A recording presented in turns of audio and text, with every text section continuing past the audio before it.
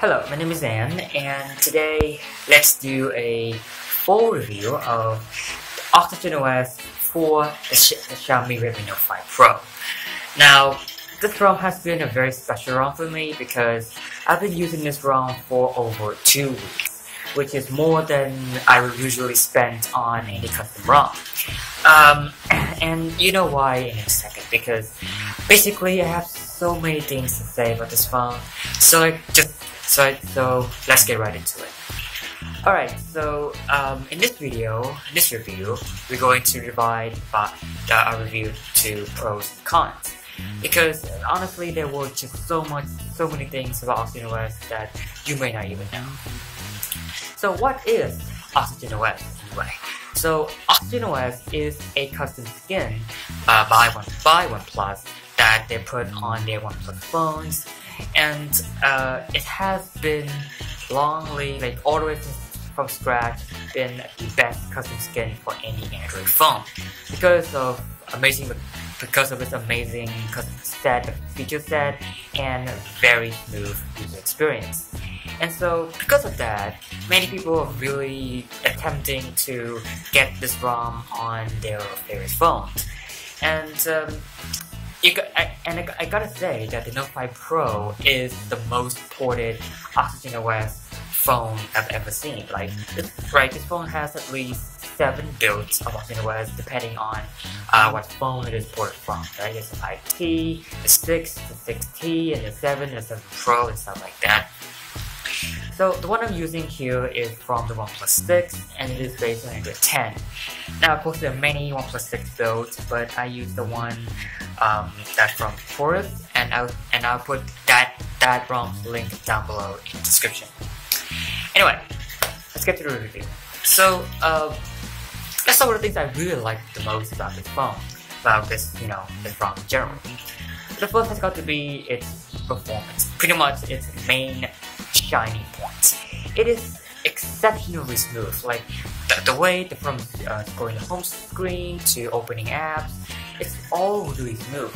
And it's just not because it's of 90Hz or 120Hz that you've seen in many modern flagships. This is still a 60Hz, but I would argue this is the best 60Hz experience I've ever seen with this ROM. Now, this also stands true for the Oxygen OS I've tested on the Galaxy J7, right? And it is all because of how OnePlus optimizes their operating system, which is really impressive, I have to say. Now, aside from just performance or just the overall smoothness, there are a lot of handy features underneath the hood. Now, you know that AOSP custom ROMs like Havoc OS are very feature-packed, very customizable in terms of the looks, or many different elements of the UI, but I think that it just can't catch up with OnePlus' own skin. It has to be its feature set. Now, let's just get started with the home screen. The home screen looks just beautiful. Now, it doesn't have the Google page or the modern style pixel search bar at the bottom, but it has a lot of cool features, like the shelf. Now, yes, I may not rank it above Google Now page, but it has a lot of things that I love. For example, you can put widgets, which you might not be able to do on your home screen, or there are a lot of handy OnePlus stuff like the dashboard to monitor all of your phone statics, your app suggestions, and all of your stuff like quick notes and stuff is there. And it also integrates really well with OnePlus' own apps, which is really nice. Also, there are a lot of hidden software tweaks that I really come in handy with. For example, just little things like the handy bill here, the bar on the bottom, the one that enables when you have it at 10. Yeah, the navigation gestures. The pill is really pleasant to actually use it. It's really bouncy. It's longer than the old AOSP custom ROMs navigation pill, so it feels more intuitive and more natural than something like AOSP's gestures. And to be honest, a lot of the gestures really feel better with Oxygen OS, like going home or just swiping back to the home screen here feels really amazing. Now, I've already told you about all the features that OS has more than something like Havoc OS. So let's list them one by one. First, we have things like game space. Game space is such a joy to use when you want to play games. And accompanying that is the Fanatic mode, which really boosts the CPU and GPU performance by a great extent. And that really does come into effect when I play some games on his phone. Brawl Stars, PUBG, and I do notice a very substantial performance up boost compared to other ROMs I've tested. And along with that, Geekbench scores and some other performance elements have also been really nicely enhanced. Take the Geekbench scores as an example. It is far higher than any other ROMs I've tested. I tested it like twice, and both of them came around 1200 or more, whereas every other ROMs I've tested only came within 1100, which is, well, not that great. I also really love playing PUBG on this guy. Now, this is also one of the other ROMs other than Havoc that has access to HD graphics, but I don't really advise you to turn to HD graphics and play. It will fluctuate quite drastically, so you may want to still turn down to balanced graphics. I think that's the best option for you. And other nice little things like screen calibration, reading mode, app locker, parallel apps, and of course one of my favorites is Face Unlocked. Now, you know that Google has removed the Face Unlock on their AOSP ROMs, but the OnePlus is the only, the Oxygen OS is the only ROM that used other than MIUI to have Face Unlocked, which is surprisingly useful, and throughout my time with it, it has been a joy to use. It recognizes really fast. It really helps me in a lot of certain conditions, but there is a catch to that, and I'll talk about that later.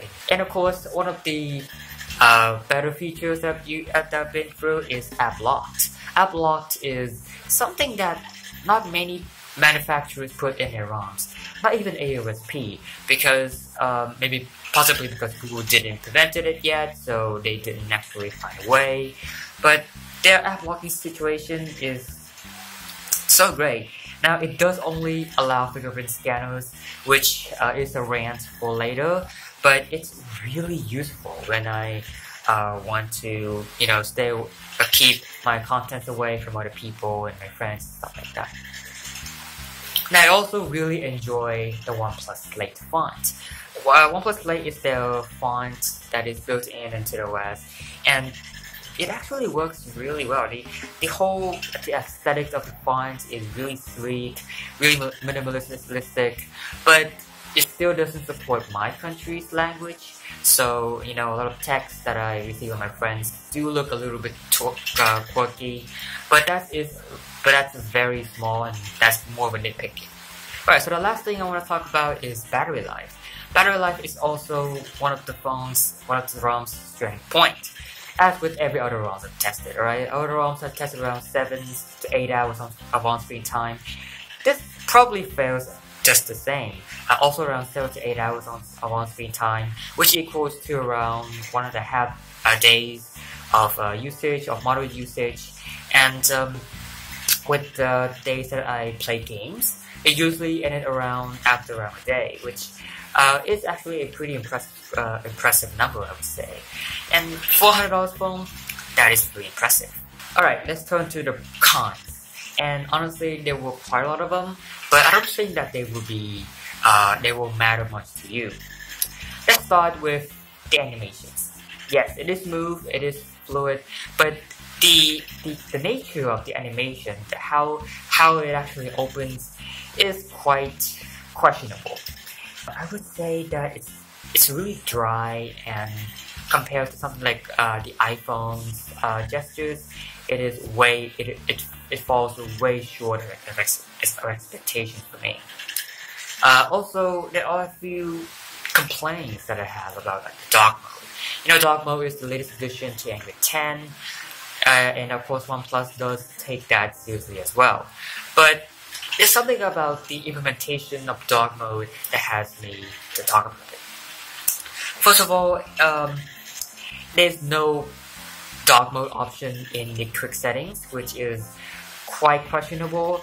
And then the second, if you use something like the auto dark mode app that I've been using, like pretty much since Android 10 has come out, you notice that it will not, some apps will not adapt to the dark mode. Of course, namely OnePlus apps, like OnePlus Settings, OnePlus Dialer, OnePlus Gallery, OnePlus Camera, stuff like that. It will adopt the theme of the settings and not the dark mode of the Android 10, which is pretty quirky, I would say, but I don't think that really matters. Also, there are some minor glitches that I found within the OS. For example, if you set up the phone for the first time, I would recommend you to change the wallpaper. Do not use the stock OnePlus 6 wallpaper, otherwise it will have a bug where the screen will turn on as soon as you turn off the screen, and also a bit of a wallpaper stretching when you unlock and lock your phone.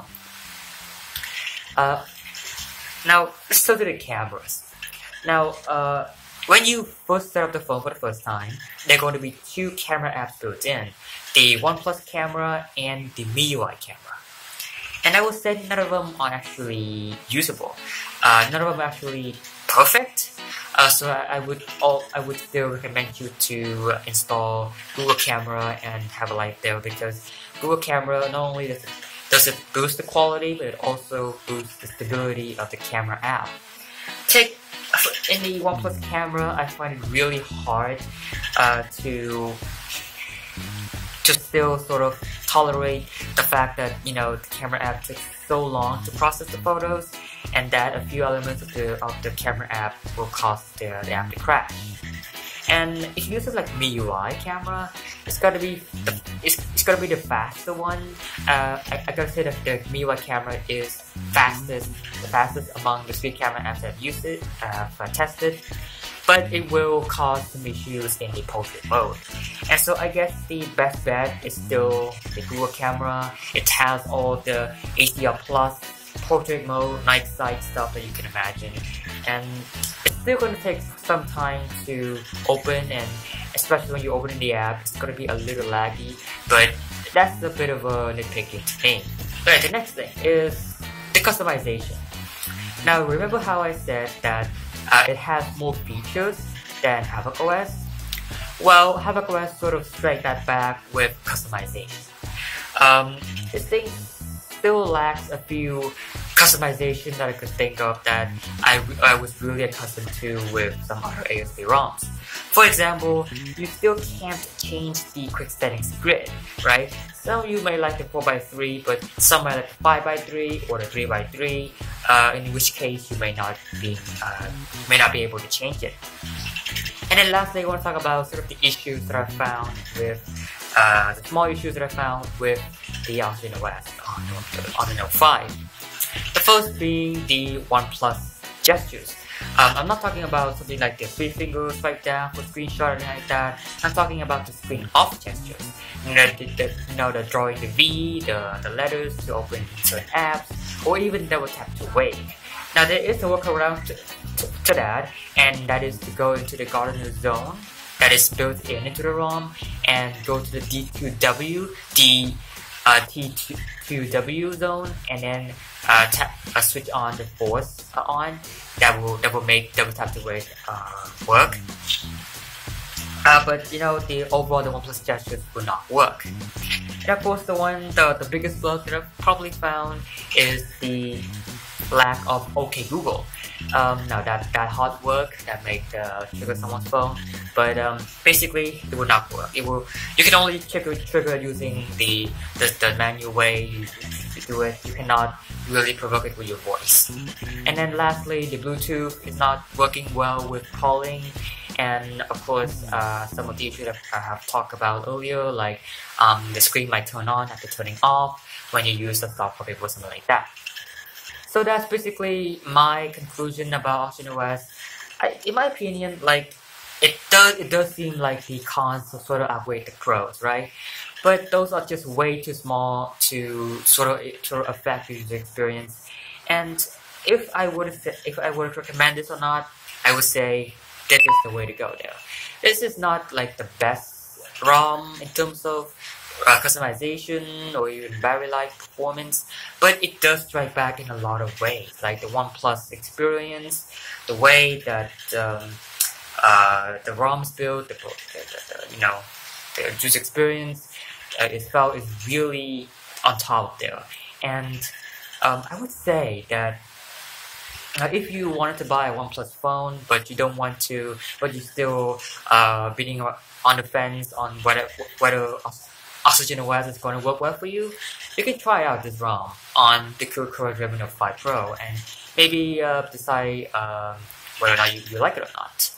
Anyways, thank you, and if you like this video, hit the like button down below. If you love it, click the subscribe button, and also share this video to family and friends who might be willing to try out our new OxygenOS ROM. Anyways, thank you and goodbye.